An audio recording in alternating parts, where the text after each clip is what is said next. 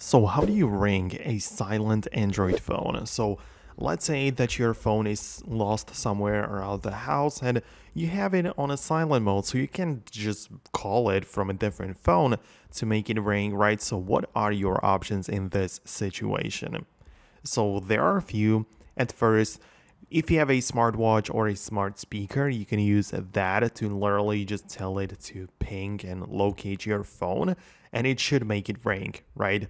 But I assume that this is not the case for the majority of people. In that case, what you should do is to use a different device. Let's say it's like one of your own or someone else's, and using a web browser, just look up Google Find Hub, right? And it is a service where you can sign in with the same Google account which you have access to on your phone.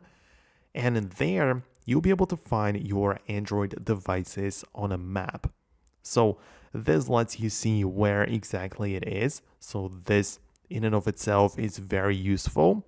But not only can you see where it is, you can also play the sound.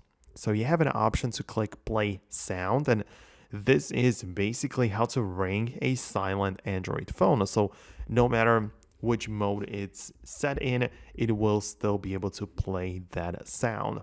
So this is something that I would recommend you to try out. It is very likely going to help you find your phone because it's specifically designed with this purpose in mind. So it is a feature which a lot of people use. So let me know below in the comments if it helped you, if you managed to get it to work.